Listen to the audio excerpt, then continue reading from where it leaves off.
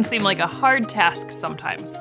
Maybe we wonder if our prayers are good enough, or maybe we just feel like we don't even know what to say. Well, here's the good news. Prayer is not as hard as it seems.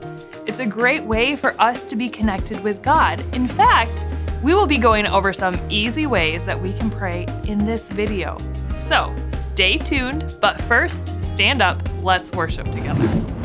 Oh, happy day,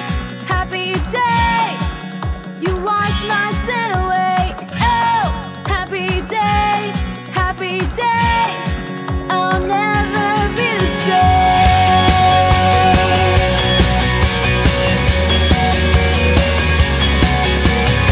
The greatest day in history, death has beaten, you have rescued me. Sing it out, Jesus is alive.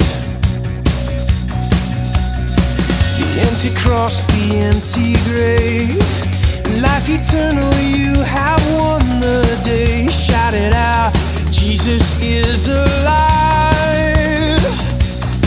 He's alive. Oh, happy day, when you wash my sin away. Oh, happy day, I'll never be the same.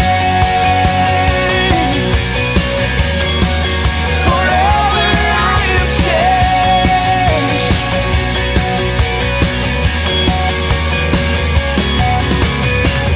When I stand in that place, free at last, meeting face to face, I am yours, Jesus, you are mine.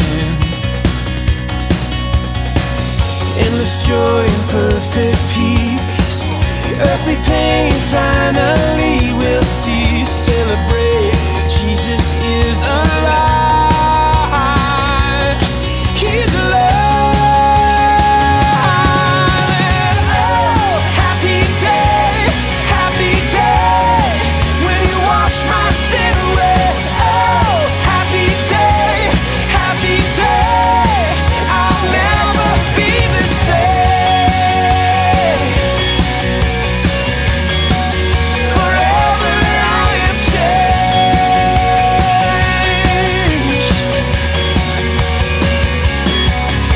And oh, what a glorious day, what a glorious way, my Lord, that you have saved me.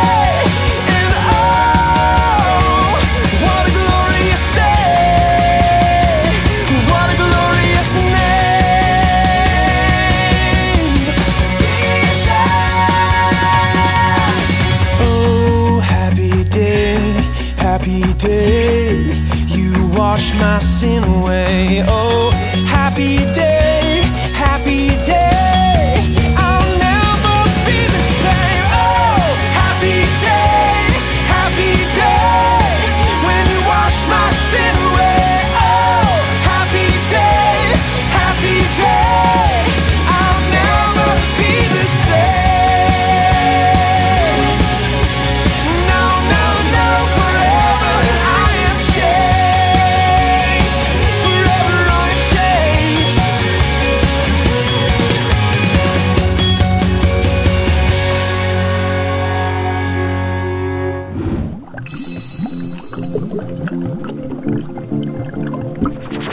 Hey everybody, it is game time, and today we are playing Four Corners.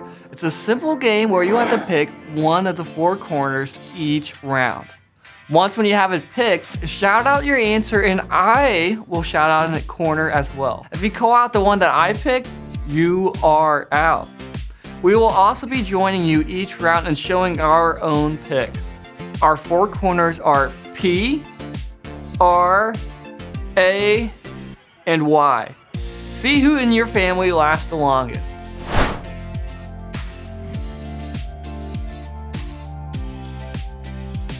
All right, our first corner is P.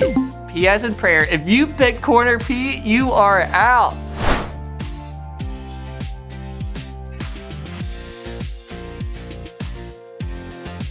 All right, our next corner is corner A, as in anyone can pray. If you pick corner A, you are out.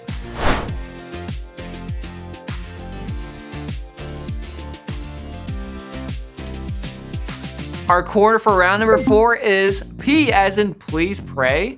If you picked P again, you are out.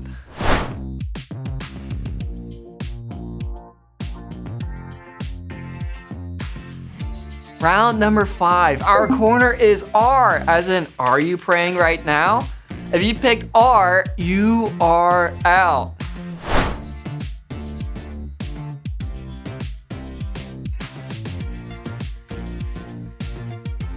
All right, final round. The corner is A, as in you should always be praying. If you picked corner A, you are out. All right, thanks for playing, everyone. We hope you had fun, and we will see you next week when we play another fun game together.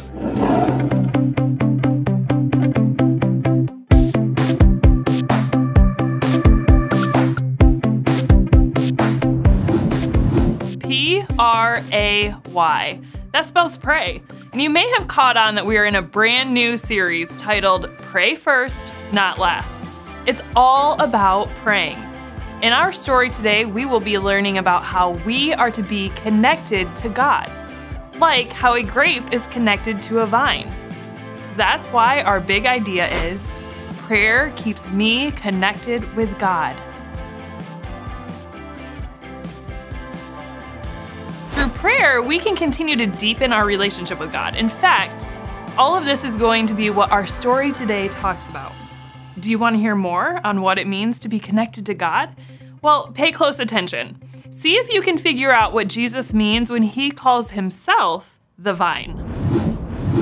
Jesus said, I am the vine, and you, the people, are the branches.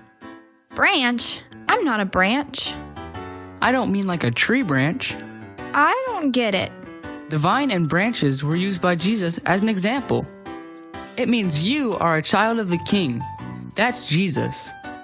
Really? That's awesome. Does that mean I get to wear a crown? It gets even better than that.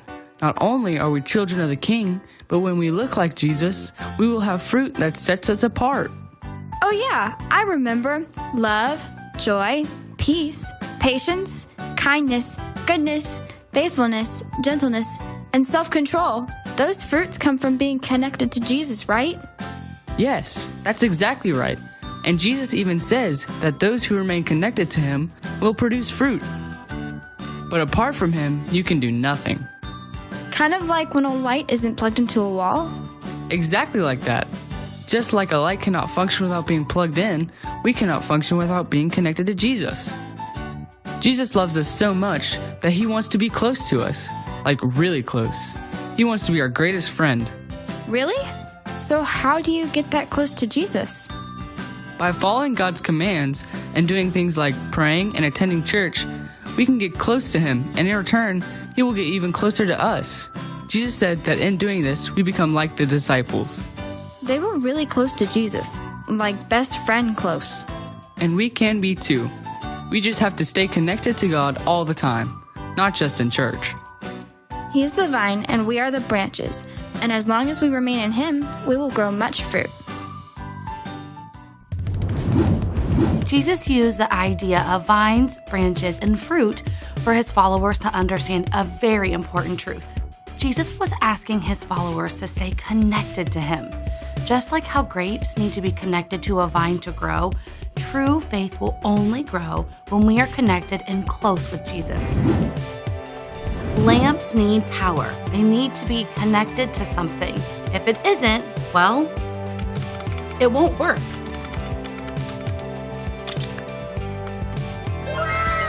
Like this lamp, we are called to be connected to Jesus. When we are, we can produce the light of Christ. So here's the question: how can we stay connected with Jesus?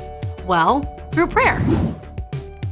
Many of you know that prayer is talking to God, but you may not know that there are different kinds of prayers that we should pray.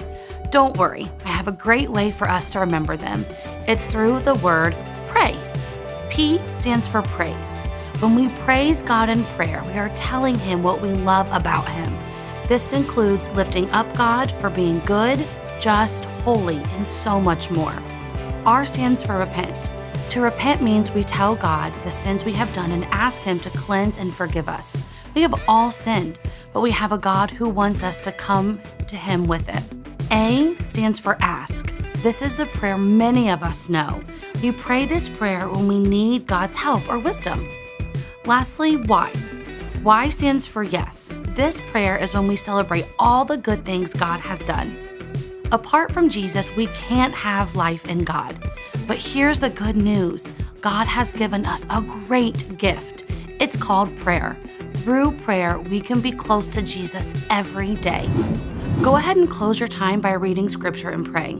Why don't you read through our story found in John chapter 15, verses 1 through 17. Then, why don't you exercise one of the 4 prayers that we just learned about? You can praise God, you can repent to God, you can ask God, or you can even pray a prayer of yes.